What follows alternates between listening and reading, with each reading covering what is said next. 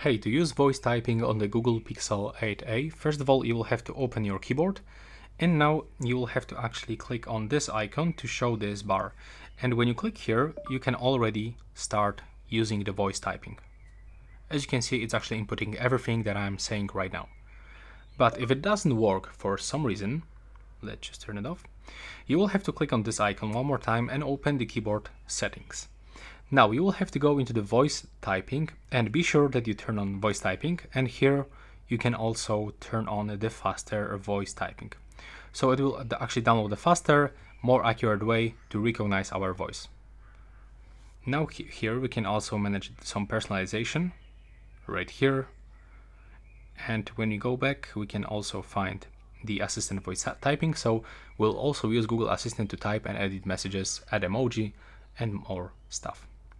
So now we can just go back into your keyboard and start using the voice typing. So hello, please remember to subscribe to my channel. Goodbye.